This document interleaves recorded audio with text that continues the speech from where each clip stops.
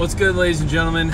Josh Coker here, aka Joshmas Prime. You know what it is. Coming at you with another episode of Polymathics, the channel that helps you become a modern day Renaissance man. And in today's episode, we have a very special guest, Suzanne Sherwood, aka Auto Susie.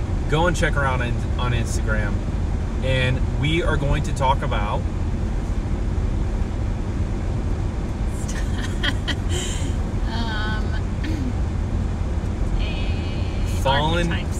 archetypes. Particularly, we're going to talk about, actually this is more like character arcs, and we're going to talk about tragic heroes and redemptive story arcs. Yeah. And there's a lot to cover. We may break this up. Actually, you know what, for this one we'll talk about the tragic arc, story arc, and then in another video right after this we'll talk about the redemptive. That way it can be separated.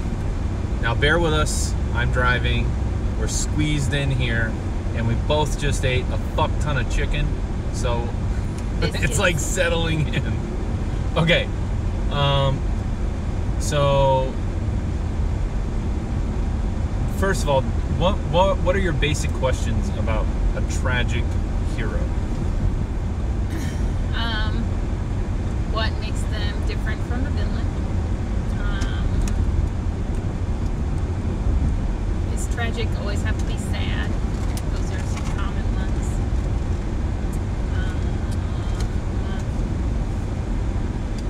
What are some common? What is a story I can look at to compare? Okay, those are all really good questions, and I think that it's going to offer a good discussion, so let's get into it. And also, real quick, before I answer those questions, the whole reason we're having this conversation is predicated on, I do the monomyth, aka the metamyth, aka the hero's journey, right? Story structure. And Suze is working on this counseling program, and she's trying to incorporate that into because she's going to school to be a counselor, so she's trying to incorporate that into what do you call it, like when you sit down with the people, the group session? Yeah. Okay. A group counseling session.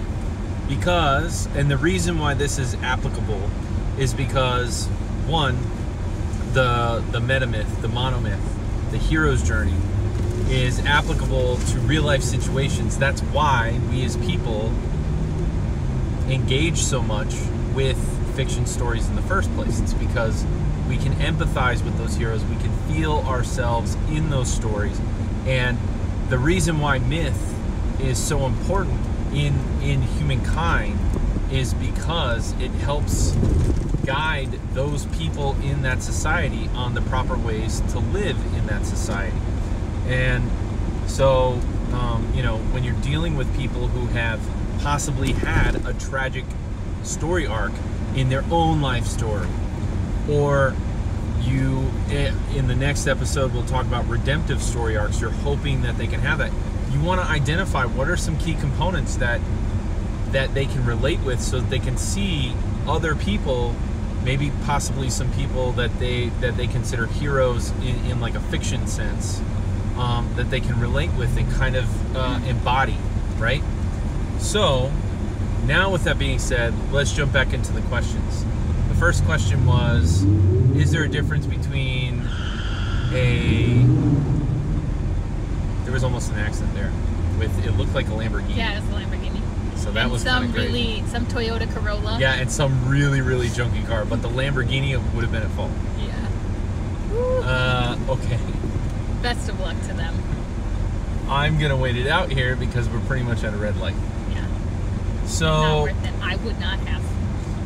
I would have been the Lamborghini. The listeners are probably like, Jesus Christ, answer the question already. Okay. So there is a bit of a difference between a tragic hero and a villain. However, a hero, any hero, tragic or regular, can become a villain, and a villain can also become a hero. Keep that in mind, because when it comes to fiction, those are just kind of, I don't want to say arbitrary, but they're just based on what the character is doing at that moment in time. Not it has nothing to do with their actual character. So this is the part that I think is the most important, because people identify. Sometimes you make so many mistakes in your life that you internalize too much that you're the bad guy. I'm just a bad guy. I'm never gonna get better. I'm just in the internship that I'm doing now. I'm just an addict.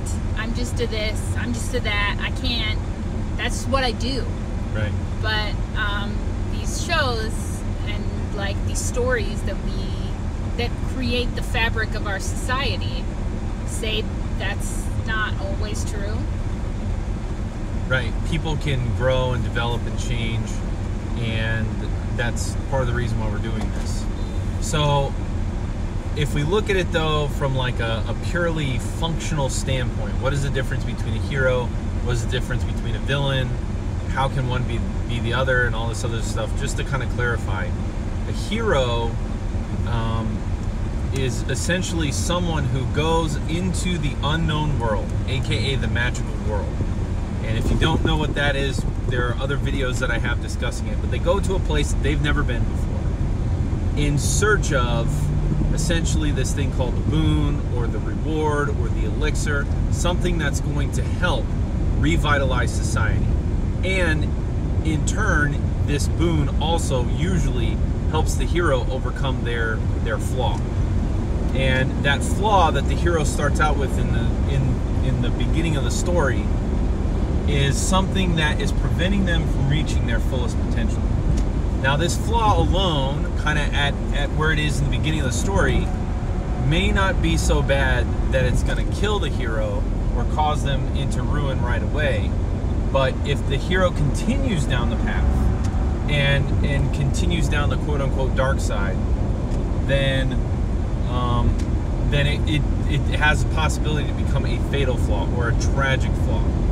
And so, with all that kept in mind, the hero is the one who goes into the unknown world, retrieves the boon, and then, this is the key point, returns it to the normal world to revitalize society.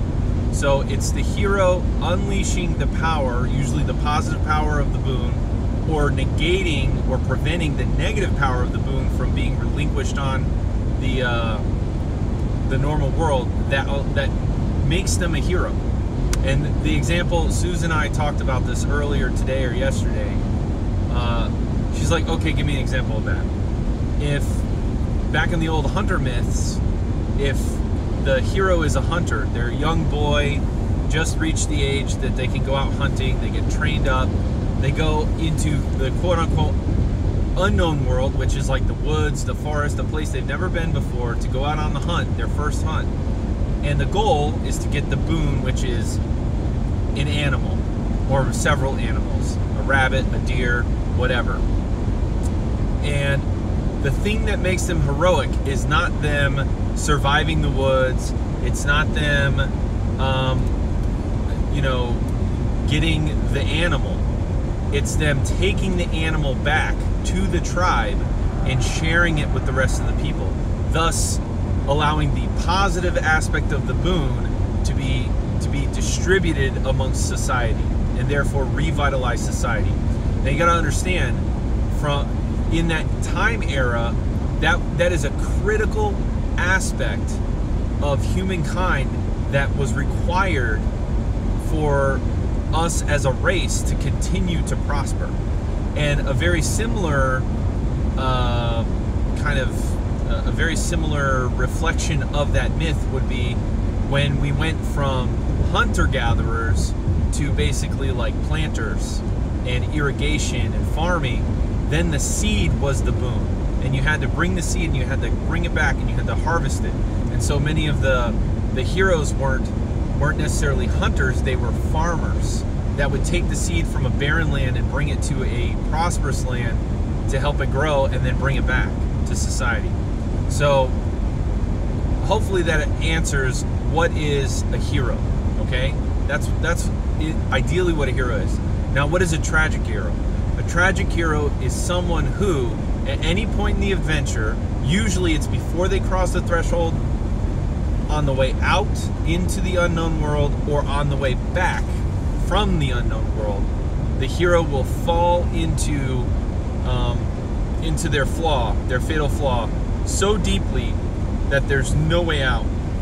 And if you look at several of Shakespeare's plays, the key figures, and usually the title name of the play, is the person who has fallen into their fatal flaw.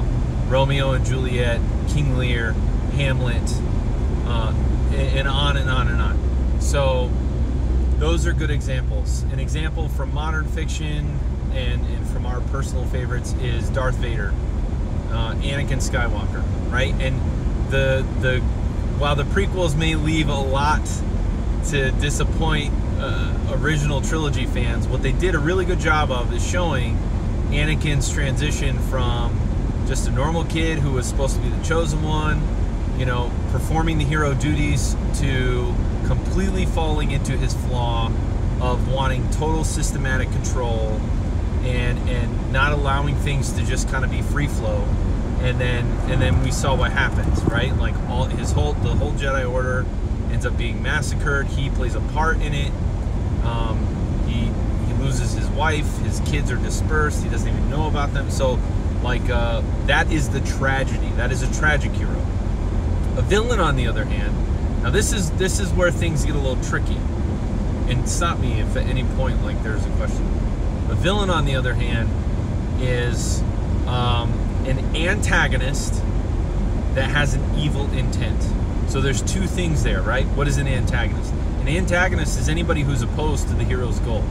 So let's take that first example of the hunter myth and say, okay, Hunter A, this story is about Hunter A, and they are the hero of that story. And they're going to go out into the unknown world, catch a deer, and bring it back. Then the antagonist would be anybody, the antagonistic force would be anybody who challenges that hero from achieving that mission. And primarily, it's in most mythological stories, it's the shadow figure. The person who embodies the hero's flaw and takes it a little bit further to the extreme. And we'll talk about that in a second, but think about it like this. An antagonist in its purest form could just be another hunter from a rival tribe that's trying to do the exact same thing. And they both just happen to be hunting the same deer or the same rabbit or the same buffalo. And so if Hunter B is trying to prevent Hunter A from doing their job, even though they're trying to do the same thing, they're trying to catch a deer or an animal to bring it back to their tribe, they are, for all intents and purposes, the antagonist of that story. The villain, however, is someone who tries to prevent the hero and his team from doing things with an evil intent. What does that mean? What is evil intent? Essentially, that means you intend to do harm or cause suffering for other people purposefully. Not by accident. You didn't like accidentally shoot your arrow and it missed the target and killed somebody or something. That's not it. A villain is somebody who aimed at the hero and shot his arm or something like that. That's a villain. So that is the difference. Now, so going back to her question, those are the main differences, but now you can see how a hero who goes tragic can then become a villain, and a villain who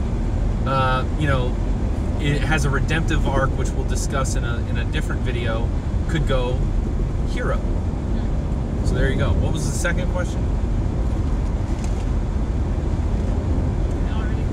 I know you asked for examples. The real main thing about a hero going tragic is that they continue to embrace their flaw, and this is the real thing, even after they have been shown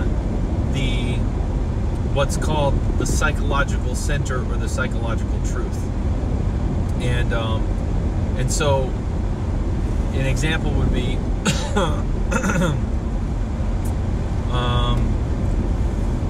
someone, let's say the hero of your story is someone who is in poor health and they have a heart attack or something. They go to the doctor and the doctor says, look, the reason why you had this heart attack is because you have been drinking too many cold brews and eating too much chicken with biscuits and gravy. Attacked.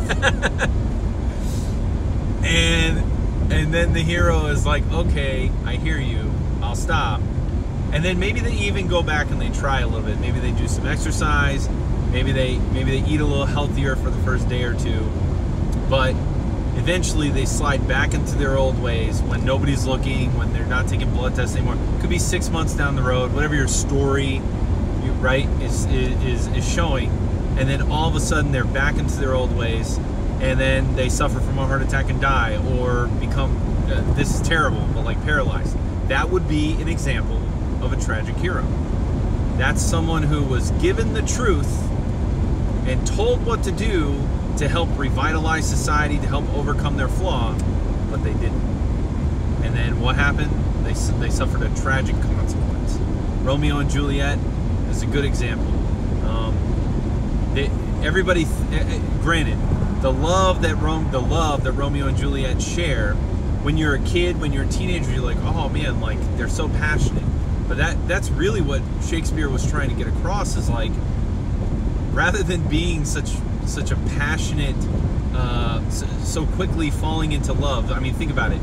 In the beginning of the story, Romeo is in despair because he just lost his cherished Rosaline, which was his last girlfriend.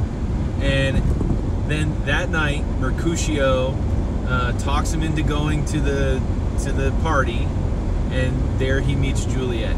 And all of a sudden, he's in love again. He's a love at first sight, and Juliet too. And so it's a warning tale about not to be so swift. And there's so many different impulsive. There's so many different angles where he talks about that in the story. Like there's a line where the priest, he's like, slow and steady those who run trip and fall, or something like that. That's like a very famous line from the priest, but it kind of fits. Like that's Romeo's problem. He was told like, hey, slow down, and in the end, Romeo's impulsiveness is what causes him to end in a tragic. If he had only waited, if he had only listened to the advice he was given, then he would have found that Juliet wasn't really dead, and they could have lived happily ever after, and the priest's plan could have come to fruition, and all this other stuff. So, King Lear is someone who, he goes through the entire story, he goes through the entire journey, and at the end, only at the end, when all of the tragic stuff is happening, he's about to die, does he realize that his hubris has gotten the best of him, and that he should have, listened to his younger daughter. What, Cordelia? No, I don't remember. I think Cordelia. It's been a while. So, let's see, Vader. I mean, we see what happens with Anakin, and it takes, well, we'll talk about redemptive arcs, but it really takes Vader, like, seeing his son about to be killed by the guy that he's helped to kill all of his other friends, to realize, like, holy shit, this is not good. There were one or two other tragic people that I mentioned the other day. Can you remember examples? I'm trying to think. Thorin Oakenshield. Thorin is tragic in the sense that he fully gave in to his the dragon's disease and let power kind of corrupt him. And even though he does have a redemptive arc, it happened at the loss of like his character, like his men, the people who were his friends, Frodo, like they all see him differently now that he's king under the mountain. So, because he's not the king that they thought he would be. And then I think, so those were all examples. Are there any other questions that you had? I know we had discussed a lot. We've discussed a lot here.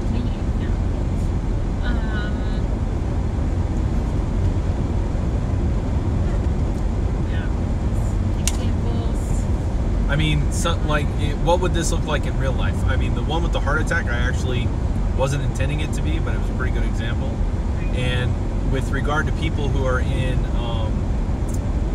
some sort of recovery facility, or what do you call the facilities that you work in? Like a rehab center. A rehab center. It's going to be like, most people don't think they have a problem. Most smokers think they can quit at any time. Most people who do drugs think that they don't have a problem until they OD, or until they get in an accident and they get hurt or someone else gets hurt. Those are all kind of tragic endings. And so there's two components. As a storyteller, if you're looking at this video and saying, okay, how can I create a tragic hero? I just told you. But from a real life perspective, what do those stories teach people about real life? And what are some real life examples? If something has been brought to your attention that this is holding you back and you're like, no, that's not me, you may want to reconsider, because it wouldn't have been brought to your attention unless it was an issue. And especially if it's the thing that Susie and I are real big believers in, is if everybody around you says that the sky is blue and you're the only one that thinks it's red, you're probably the one that's wrong.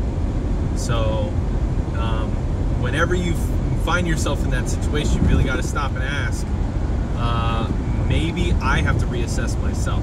And that is, for a hero and for people in real life, the hardest thing that they do, which is why they have rehab facilities in the first place. Right. Because people don't want to do it on their own.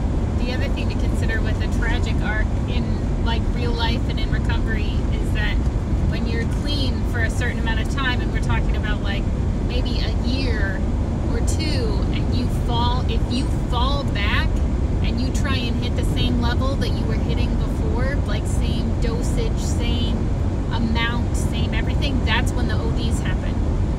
So you literally become a tragic character. Right. And a statistic. That's the biggest thing that people don't realize. Like, they're sitting there and they're like, I don't have a problem. And it's like, you said this to me the other day. Like, one of the people that she's sitting there in the group with, they said, well, my situation is different. Yeah, everybody says that. Listen, bro, your situation isn't different. If you're fat, you're a fat fuck because you didn't exercise and you ate some bullshit. If you're in a rehab facility, it's because you have a drug problem or an alcohol problem. Right. Well, those addiction problems, you want to say that yours is different, but they rhyme so hard, and by picking out the similarities, that's where the like winning combo. That's the ego trying to justify and convince itself that it's not part of the problem. And that is a fatal flaw, that no matter what your problem is, will get you'll become another statistic. And I truly believe, I think we both truly believe, that the people who are the most successful and have the most growth are the ones who are willing and able to look at themselves just like a hero and say, yo, this is fucking up my life. Yeah. I gotta get a hold of it. I gotta take control of my city. Right. So it's not just drugs and alcohol and stuff you can be addicted to. There's food, right? Like, how many times have you just tore through some ice cream? Like, you can be addicted to being anxious about stuff. Was that a personal dig? That really felt like a personal dig. Yeah. If you eat 1 pint of ice cream per night, but you only do it like twice a week, okay, no, you still got a problem. It's very specific. It's very specific. I feel like that's coming from a place. All right, so anything else? We're pretty good on this one? I feel good about this one. All right, we're going to wrap this up because the more I drive, the more the video camera is going lower and lower, and we have to duck down to even be in the video anymore. So, again, this has been Auto Susie and Joshua's Prime coming at you from Polymathics, the channel that helps you become a modern-day Renaissance man or woman. And this message was also brought to you in part by Story Ninjas, Stories That Pack a Punch. Go ahead and check us out at www.story-ninjas.com. Until next time.